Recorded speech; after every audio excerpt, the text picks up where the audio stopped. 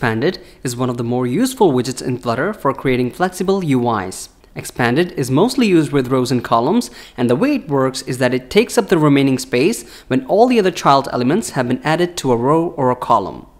So let's take a look at how it works with an example. In this tutorial, we have the screen in which we have the top bar, a container, and two list views which take their specific space in this UI. Although this UI is not good for applications, but this will help you understand how you can use Expanded in your own applications. Right now, I'm in a blank application with this one screen which has a scaffold that is wrapped in a safe area, and we have a column for the body of the scaffold. Now, the first thing that we need to do is we need to add that top bar to the UI. For this, I'm going to add row as the first child of the column, and in this row, I'm going to add the children property. For the first child of this row, I'll add the icon button, and in this, I'll add an icon with the icon of menu. For the onPressed, I'll pass an empty function. I'll duplicate this icon button, and for the second icon button, I can set the icon to person. You can see that we have the two icons in the top left of the screen. What we want to do now is we want to add a text between these two icons, and we need to move the second icon to the right of the screen. For this, the first thing that we need to do is we need to add a text between these two icons. For now, I'll add a simple text that says Expanded, and in this, I'll pass a style that sets the font weight to bold and the font size to 20. You can see that we have the text between the two icons. We want the text to be in the center and the icon to be on the right. For this, the first thing that comes to mind is to add the main axis alignment property to the row and set the main axis alignment to space between. With this, we have the required top bar behavior.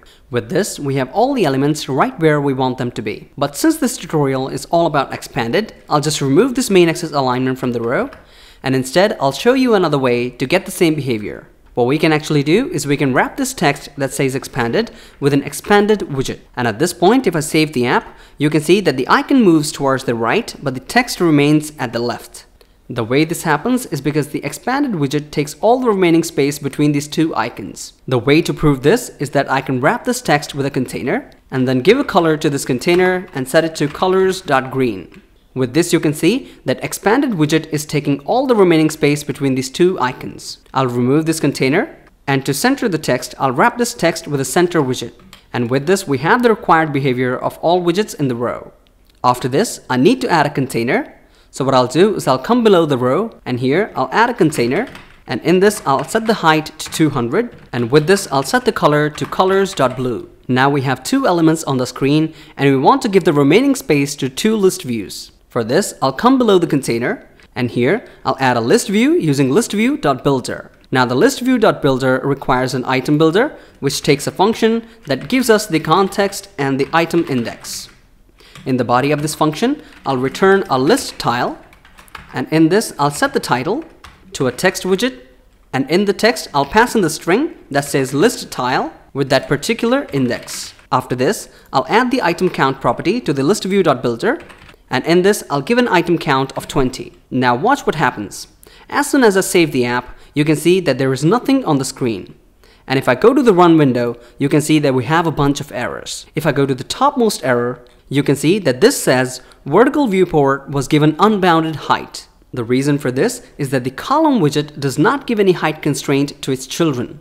And what we want to do is we want the list view to take all the remaining space in the column.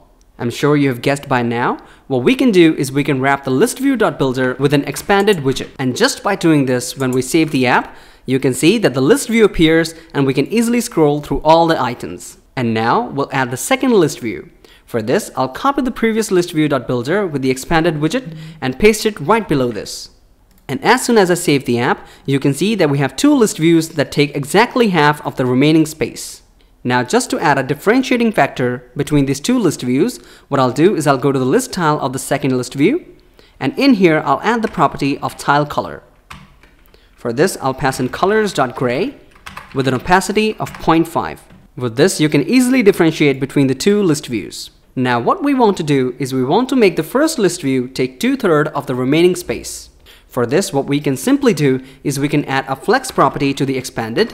And for the first list view, we set the flex to 2. And for the second list view, we set the value of flex for the Expanded to 1.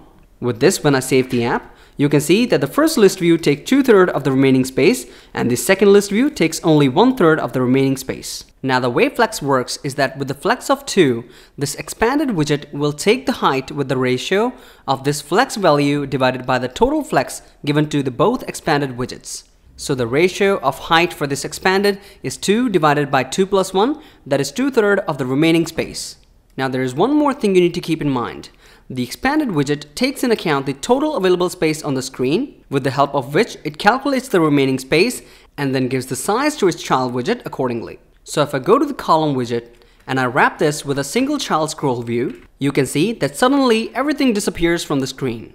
The reason for this is that with the single child scroll view, the view becomes scrollable, and hence the expanded widgets get infinite height. And because of this, there is no way for the Flutter UI to render. So always keep in mind that make your Flutter UIs in a way that each of the widget has a defined boundary. For now, I'll remove this single child scroll view, and with this we have a working UI. I hope you find this video useful, and for more videos in Flutter Widget Essential series, consider subscribing to RetroPortal Studio and follow me on Twitter for future updates.